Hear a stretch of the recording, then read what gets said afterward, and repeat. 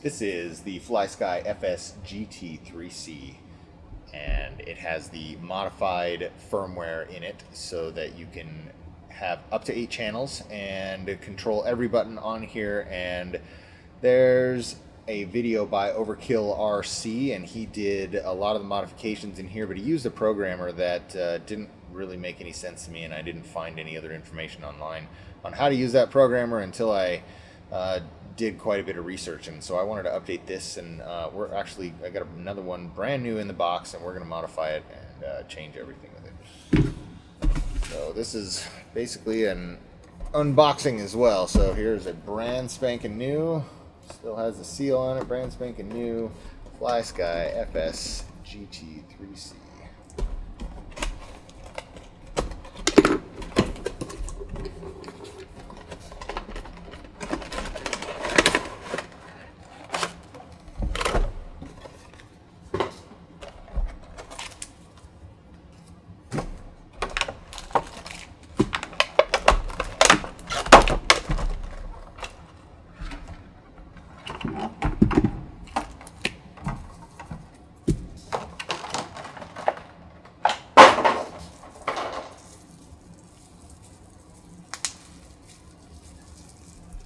So we got a battery right here. I'm going to pull the battery out of the case.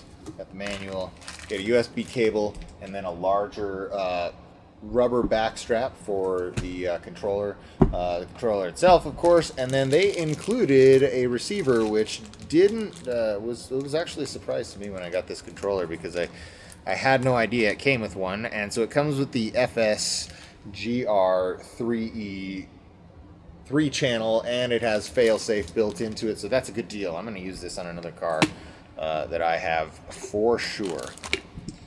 So the first thing we're going to do is we're going to get this this top off, and it starts by pulling these pieces of rubber out.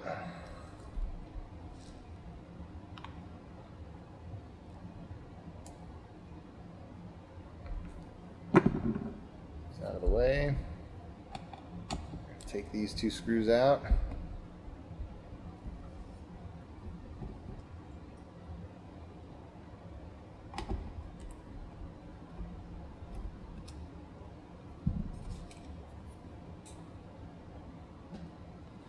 And then, a nice little trick, again from OverkillRC, is to unscrew these guys most of the way out of there.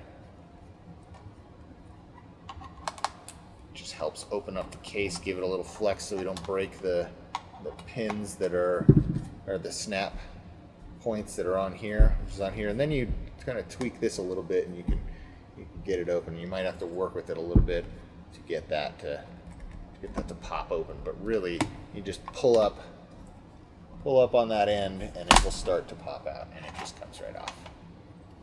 Now we're going to disconnect the 3 cables that are on there. Just pull those off. They are a bit tough. Just be careful pulling them off.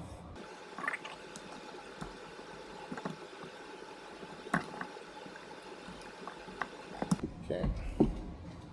Now what we need to do is we need to solder some header pins onto this spot right here, onto those 4 points.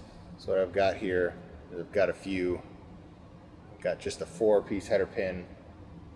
OverkillRC, he took his and created a port and cut the case. I'm not going to cut the case. I don't think I'll ever have to program the firmware again, but you saw how quickly I was able to take the case apart to get to this. So if I were to ever need to program it again, I just have to be in this state. So what I'm going to do is I'm going to take the board off of this, and then I'm going to solder this from the other side, which is pretty close proximity, but I'm going to solder these 4 pins onto that right there, so that we can just plug into that with the ST programmer at a later time. So let's get this apart.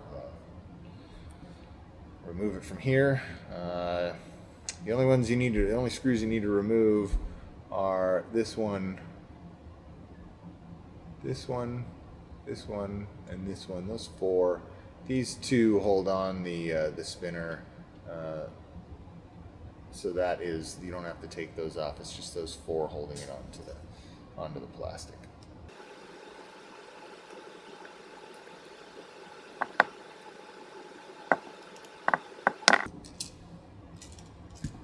when that comes out, we're going to get the buttons, keep those off to the side. The nice thing about the way this goes in here is we're just going to set those pins right there, set this right here, and I've already got the soldering iron ready to go, so we're just going to solder those 4 pins on right away.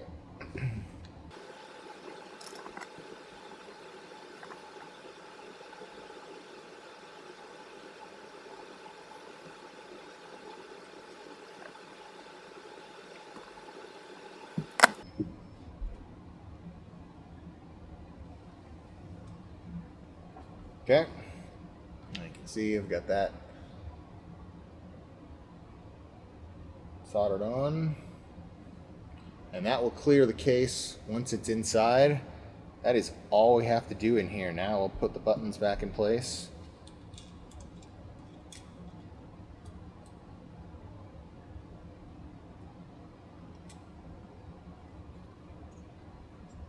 Flip this back over.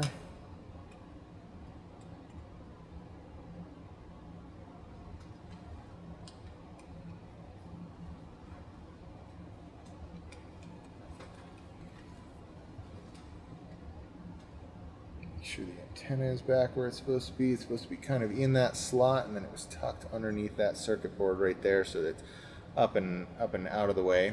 And then we're going to put those screws back in.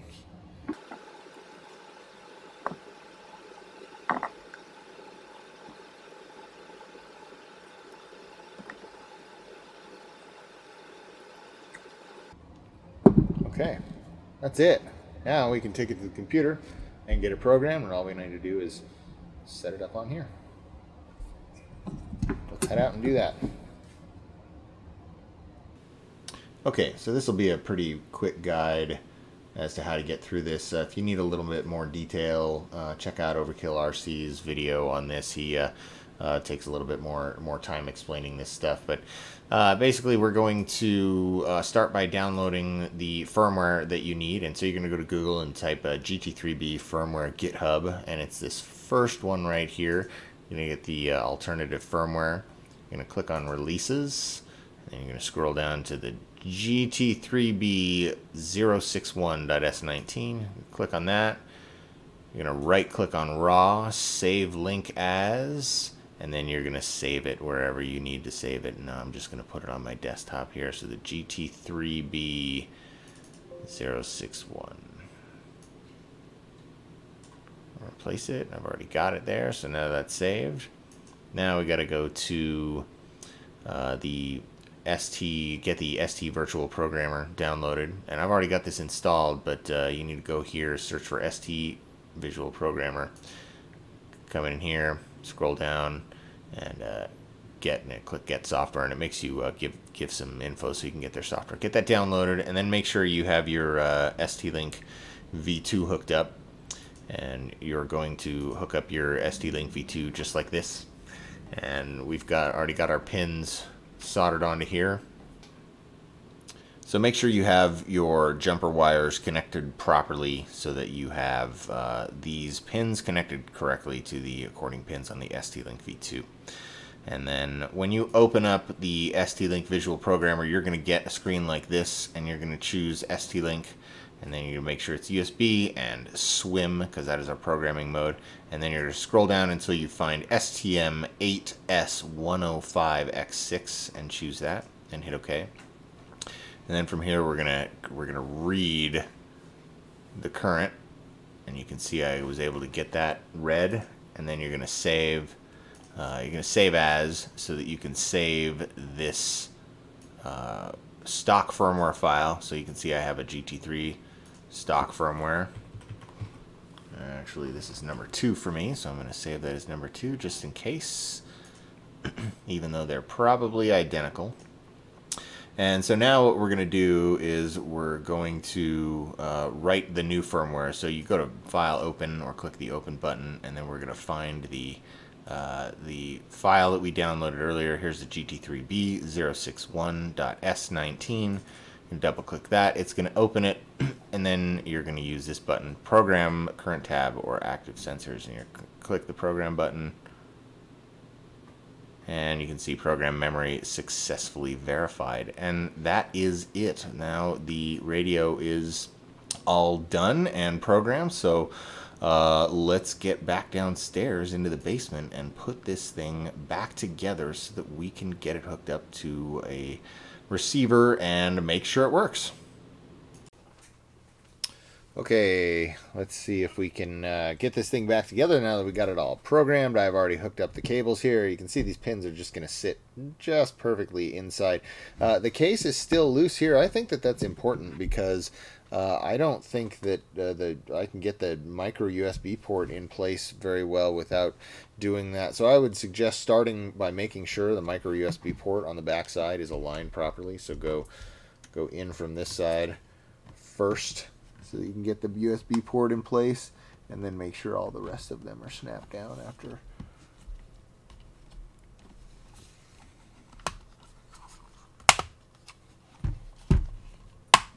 Everything snaps in, including this side. Micro USB port is good.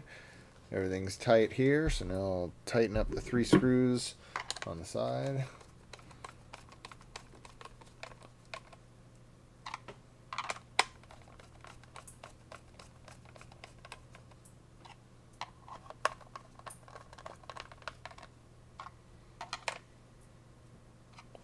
Okay, now put these 2 back in.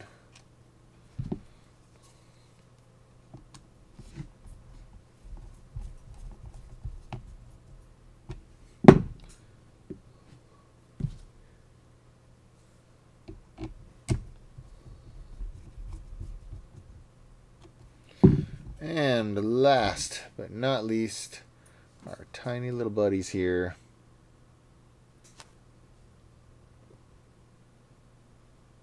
Actually, these go in this way.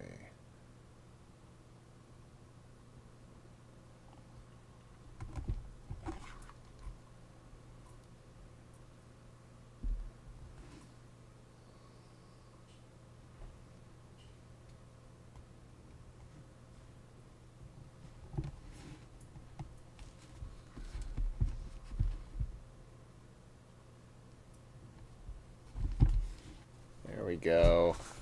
Now it's all done. Now we can turn it on. I've already been through the calibration process on this.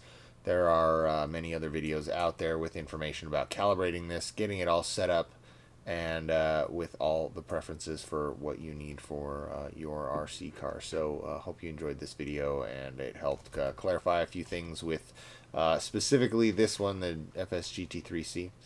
Anyway, enjoy.